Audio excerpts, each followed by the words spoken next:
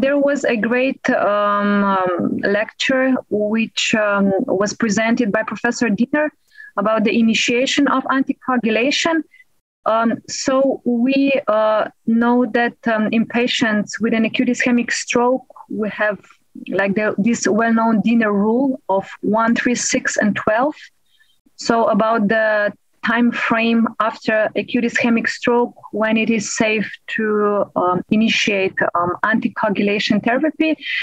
So in a patient with a TIA, we have to wait 1 day and then we can initiate anticoagulation. In patients with a mild stroke, we have to wait 2 days.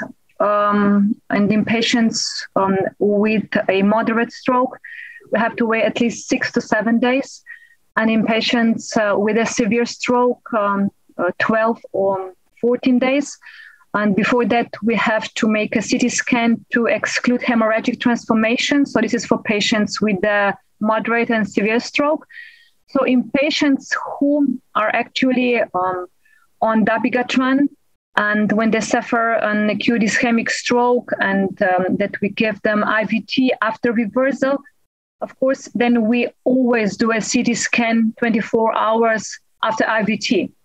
So we can, of course, initiate the anticoagulation therapy, like in patients who just suffer acute ischemic stroke and they are not treated with the IVT.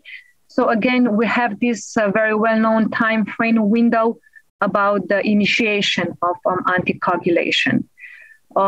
So it is like everyday clinical practice, and I think that this time frame window is now well known to all the clinicians, and we know that it is safe to wait for the moderate stroke, like for 6 to 7 days, and for severe stroke, 12 to 14 days. But of course, we have to exclude, as I said, the hemorrhagic transformation, because we know that the cardioembolic stroke, there is a very high probability of hemorrhagic transformation, especially when the strokes are big.